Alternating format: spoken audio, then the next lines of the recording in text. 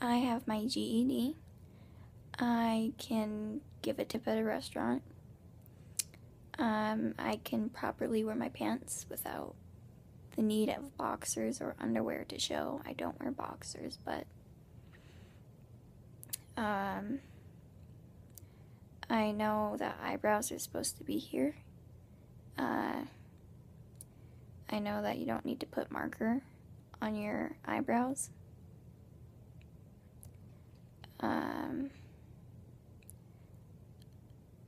You can ask a person of this color what their favorite sport is.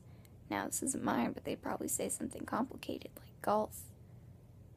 Or another good one is hockey. Wonder why. I know how to play chess.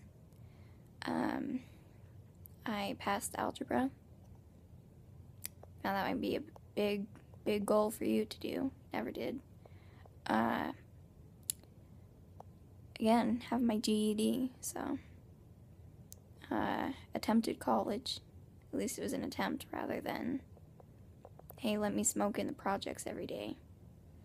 I can say a complete sentence without two negatives in it.